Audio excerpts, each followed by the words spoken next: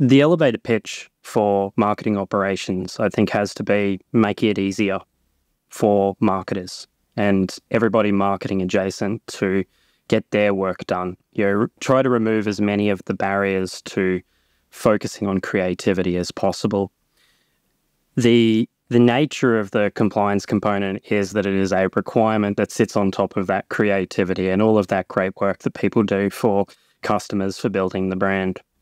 And so I think in everything that is designed, in using a platform like IntelligenceBank, it's about ensuring that supporting that ideation work, that design work, that creativity, and the focus on the customer.